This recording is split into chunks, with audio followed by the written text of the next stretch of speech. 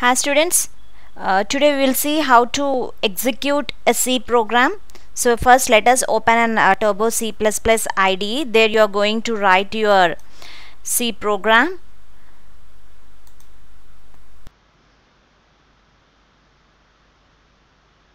So this is an IDE.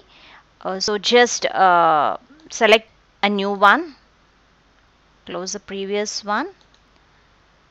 Sorry, just select file, new one. Okay, so here I'm starting my program. By first you have to write hash include stdio.h. So this is a starting step, and again I'm including one more header file, include conio.h. So why I'm using these header files? .h means header. So these files are linking to the library. These are all present in the library files. So stdio.h is a standard input output functions are all present in the stdio.h, like printf, scanf, like that. Means all the input read and write commands will be present. Whereas in conio.h, all the clear screen, get char, so those functions will be present in conio input output.h. Okay, and why I'm including these header files? Is it necessary that we are going to we have to include in our program? Yes, because if you didn't include these files, whenever we write printf and scanf, the processor cannot understand. Means at the time of compilation, the compiling means it's converting all whatever we are written in English high level language, that is going to be converted into machine level language. Okay, after that it's linked to the library, first compiling, after that linking, after that executing. Okay, so link will be done at the time of run the program. So whenever it is linked to the program after conversion, so whenever it sees a printf and scanf, so already the printf and scanf are predefined in the stdio.h file. Means the functions related to printf scanf are already stored in stdio.h library function. So the processor will goes to that library function library and get the code and execute the program. So those are all the predefined data types. It's a predefined functions. Printf, scanf for the predefined functions. So those are not the user defined functions. So if already stored in the files, means those are the predefined. Now start with main. Void main. Now initialize the variables int a comma b comma c. So I'm making three variables. Here I'm going to write a program for adding two numbers, and the result will be stored in another variable. Just integer variables I'm taking int a comma b comma c. Okay, so just write CLR SCR. Why I'm writing CLR SCR? Because if you write this, whenever you're executing the program, the output screen will be cleared. Okay, so whatever the previous output already there and whatever the previous programs that you typed on the screen, so that everything will be cleared and your program output will be present on the screen. So just write CLRS here so that you can able to see your exact output clearly on the screen. Now let's write the printf. So here I'm just entering the values. Enter a. Just enter the value a. Let me write, enter the value a. So these values should be entered from keyboard.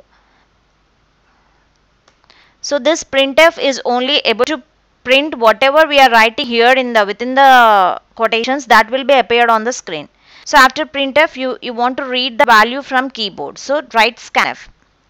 Scanf %d. Why I am writing %d? Because it is integer value. Integer means %d. If it is a float, %f. If it is a string, you have character %c, like that.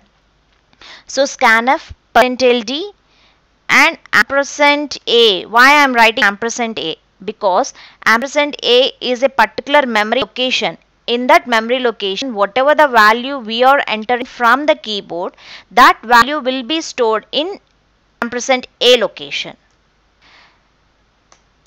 Again read another value, printf. enter the value B.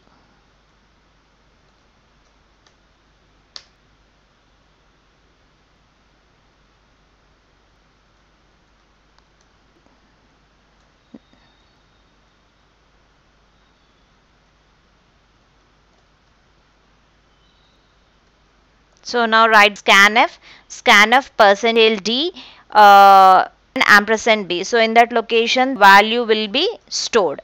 That B value will be stored in percentage ampersand B location. So after that you need to add A and B and the result will be stored in C. So that you have to be. So let me make one mistake so that you will understand the sum of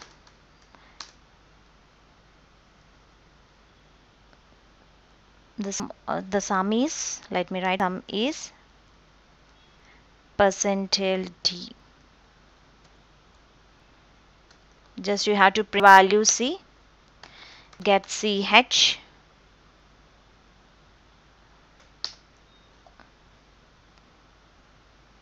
close the main program.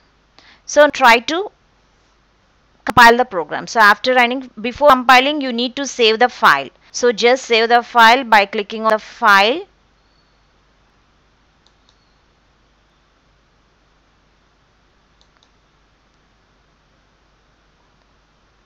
So just clicking on the file, just save as. So there you need to type a file name. Just add .c.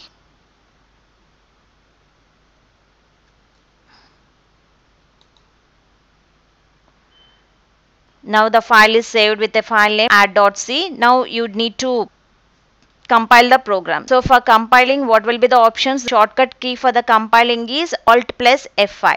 So why are compiling? Actually, whatever the language that we are written, that language should be converted into machine level language so that the processor can understand what we have written on the screen. So that will be converted by using the compiling. So compiling is going to transfer all high level language to machine level language. Okay, here they are showing no errors and the warning. So just enter.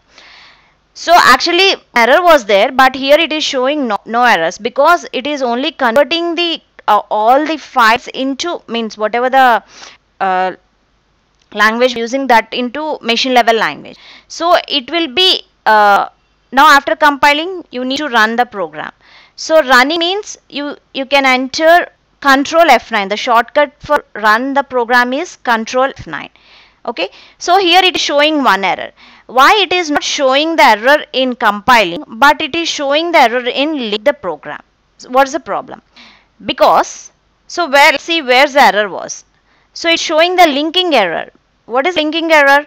Undefined symbol printf in module add.c. So there is an undefined symbol. So just see here. So this is here I written printf. Because while linking the program, so I already written the stdio.h. So in this stdio.h library function, all the predefined scanf, printf, already the names are declared and the functions are already stored. So whenever write the printf, the processor, the compiling, after compiling the linking, it's for the link files already which are present in the library function. But whatever the function we have written is not matching to the function already existed. So that's why it's showing an error. Okay.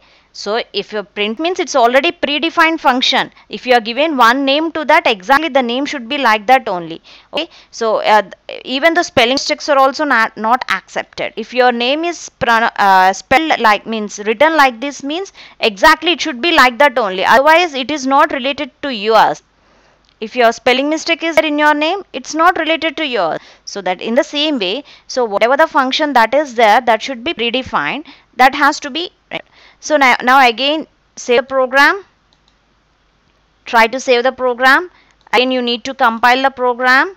First save the program, compile the program, check where there are no errors. So if there are no errors, again you just run the program. So the run the program, you can directly click on mouse and enter, otherwise you go for the Control F9.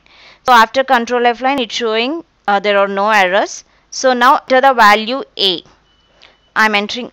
Here you can observe the screen here appearing is a cleared screen, the clear output screen you got, because you are entered CRSCR function. If you remove that function, already previous matter and where the program is stored, everything will be appeared on the screen. So it will be confused for you. So better to write, make a habit that you will write CLRSCR and get CH functions. Enter the value of A and enter the value of B, then you get 22 plus 44, the sum is 66. So this is how you are going to execute your program. So after getting the program, just go to the file and quit.